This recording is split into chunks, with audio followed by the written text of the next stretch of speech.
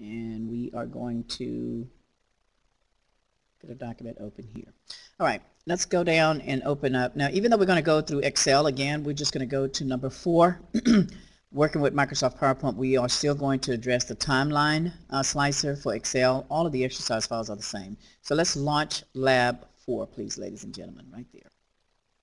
Working with Microsoft PowerPoint 2016.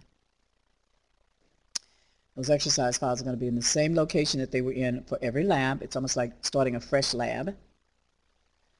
So as you are working on the labs after this class, you'll have access